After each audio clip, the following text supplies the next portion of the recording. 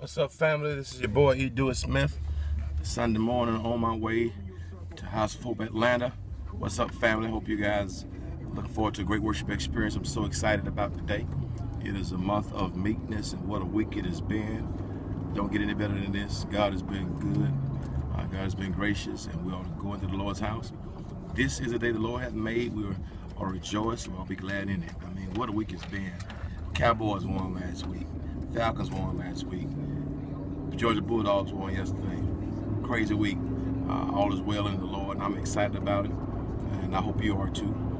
Sunday's the time we get away and we spend in worship with God. God is certainly worthy of that. For me, my whole week starts better when I put God first. We put God first. Good morning from Houston. Thank you, Mo Trim, for joining. Thank you, Houston, for being a part.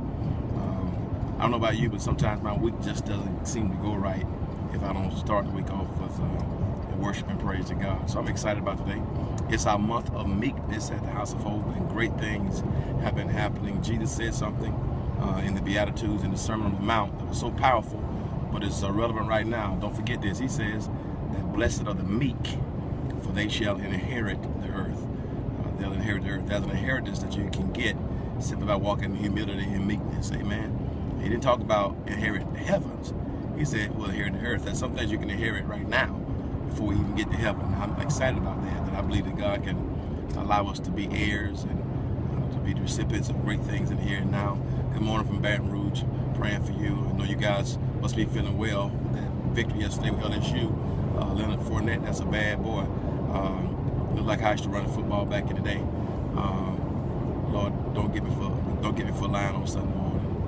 I ran it, not as good as he did, but your boy wasn't too bad in his day either. So I want you to know that God has some great things in store. I want you to know that whatever you're going through, it happened for a purpose, for a plan. And I really want to just emphasize to people that there are blessings that can come to us if we just humble ourselves for God. Thank you so much for the wonderful company. I'm also proud. Praise God. I'm humble by that. When we walk in the ways of God, we do things God has called us to do. People ask me all the time, well, how do you get elevated, or how should we seek promotion? Well, I never really sought promotion. I just think that's most important, that we serve and let God do what God does. Sometimes people just jockey for position. And one of the things about meekness is when it's authentic meekness, meekness never has to fight its way, or press its way, or connive its way to the top. And unfortunately, sometimes so many people in this rat race are trying to climb up, and sometimes like a bucket of crabs trying to pull the other one back, because we want to get to the top first. We want to drive such a push to be first and to be preeminent. That's not my forte. And I think that's what Jesus talked about, that often those who will exalt themselves, they will be abased. But those who will humble themselves, they shall be exalted. It's very, very clear in scriptures. If you want to go high, humble yourself under the hand of Almighty God, and God is able to exalt you.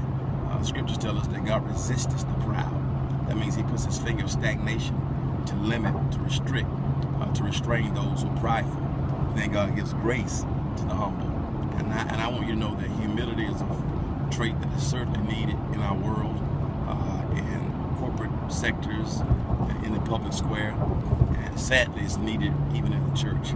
Sometimes narcissism and egotism are more prevalent in the church or in sacred spaces than they are in secular spaces. So I want you to know that some great things are happening.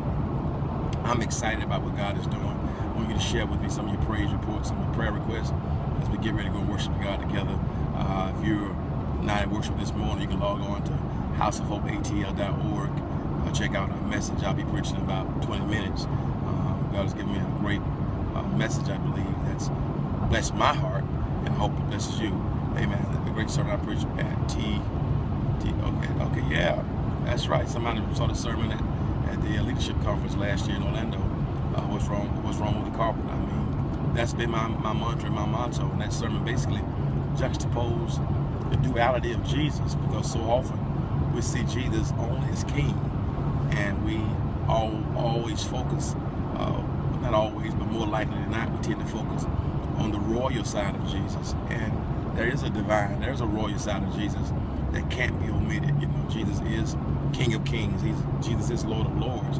There's only one side of who Jesus is. And I think sometimes our desire to want to be ballers and shot callers, our desire to want to be all of that fabulous and wonderful, it makes us focus on being kings and sons and daughters of that kingdom and royal priests and royal priestesses. And don't get me wrong, there's a royal side. God can elevate us. The book of Revelation talks about God making us kings and queens. That's fine. But the challenge is a lot of us want to be kings and queens, but we don't understand servanthood. And unfortunately, what I'm seeing is that the lack of servanthood, the lack of humility. Jesus was a carpenter, and because he served as a carpenter and served in carpentry, it was the carpentry that allowed him to get up. So that's right, so it's clear it's time to get up. And so I just want us to know that we have to also serve. A lot of us want to reign, but a lot of us don't want to serve. And so wherever you are in ministry, whatever you're doing, service is the way to the top. The first shall be last, and the last shall be first. And I preached a sermon a few weeks ago about David, how ironically, when God sent the man of God down to Jesse's house to anoint the next king of Israel, after Saul had been dethroned by God, that Jesse didn't bring all of his sons into the party. He brought the first 7, but when you read that narrative, you discover that the oil would not pour on none of those older boys' heads. And it's amazing. And it blessed me that even though his father or his brothers didn't recommend him to come in, if you will, for the coronation service, he was in the back tending to the sheep. But that was an oil that had David's name on it. And don't you ever forget, your oil knows your name. And your oil won't pour for anybody else except you. So nobody can take your oil. I don't know who got there first. Even if you weren't invited to the party, that doesn't mean that somebody else can take what God has for you. And it also said to me that sometimes even your own brothers and your own family may not think that you're deserving to be invited. But it's wonderful that even when you face rejection and people who are close to you don't think much about you, that we serve a God who knows who you are, and your oil knows your name. So you don't have to fight for the oil. You don't have to connive for the oil. You don't have to pass out business cards to make people see that you're oily. You know, the way to get it is to keep on serving. It was so bad that this man of God said to Jesse, "Do you have another son?" I mean, he had to recommend. He had to ask the question, "Do you have another son?" And then Jesse said, "Yeah, I got another son. He's out in the back, David, but you can't be talking about him. He's a ruddy looking fella." He said, "Go get him. Go get him, and you bring him out." And when they brought David into the house, guess what? The oil poured. I've never tried to fight my way into Daddy's house. I've never tried to fight to get on stage. Too many people desire the platform. It's not about that. It's about knowing what your assignment is, being faithful to the assignment, and letting God do elevating. So I hope that you've been blessed this morning. I want you to know God has an oil on your name this week. Let somebody know you can follow you on Periscope. There's an oil that's specifically for you. Nobody can take it. Walk in that oil, embrace the oil, and know that the best is yet to come. Check us out today, HOHATL.org. If you're not in worship yourselves, that's right, go Cowboys, do the doggone thing. Let's also put Tony Romo's back on our prayer list, and let's also be in prayer for Dez Bryant's broken foot. Let's come on, get real quick, Dez. Let's go worship God together. Check me out. I have a wonderful word that God has given me a word. I've been so excited about it. Check it out this morning. HOHATL.org. I love y'all. Be strong. That's right. Receive your oil. It's yours. Nobody can take it. Your oil knows your name. God bless you.